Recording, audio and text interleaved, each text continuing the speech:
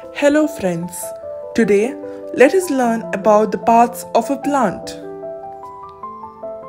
Like human beings, plants also have different parts. These parts of the plant help them grow, survive and reproduce. The part of the plant that grows above the ground is called the shoot of a plant. Part of the plant that grows below the ground is called the root of the plant. Now, let's learn each part of the plant. There are mainly 5 parts: leaves, stem, flower, fruit, root. Functions. Different parts of the plant have their own functions. They help in making, distributing, and storing food. Roots. Roots absorb water and nutrients from the soil. They hold the plant firmly in the soil.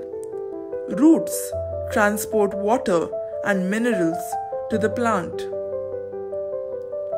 Some of the roots that we can eat are potato and carrot.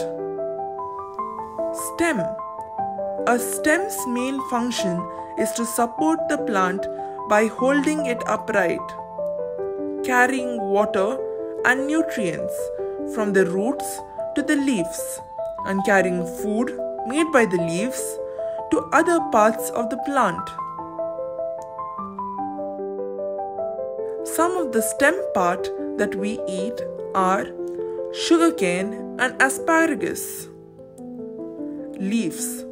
The main function of the leaves is to make food for the plant through a process called photosynthesis.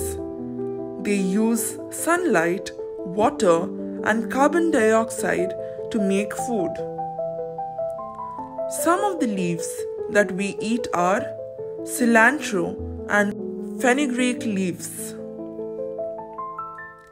Flowers.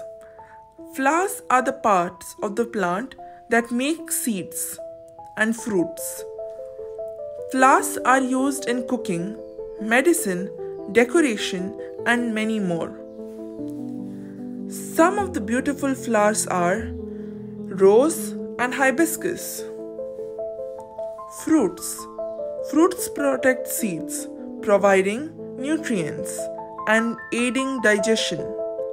Eating fruit helps us grow strong, gives us energy, and protects us from getting sick. Some of the fruits that we eat are strawberry and oranges. Most plants grow from seeds.